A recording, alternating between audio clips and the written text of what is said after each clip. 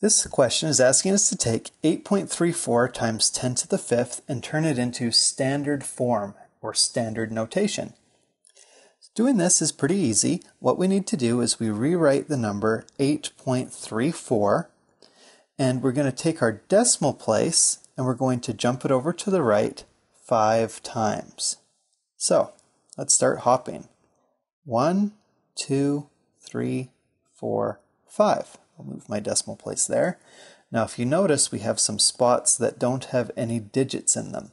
Well, they don't have any digits, so we're going to fill them with zeros. So we add those into every trough, and we've converted our number to standard form. Now, it probably makes a good idea to rewrite this in a way that we don't have our jumps all over it. So we can write our number 834,000. Okay, that's our final answer. Thanks for watching. If this video helped you out, give it a thumbs up, leave a comment, and subscribe. Your feedback really helps me to make the best videos so you can kick math.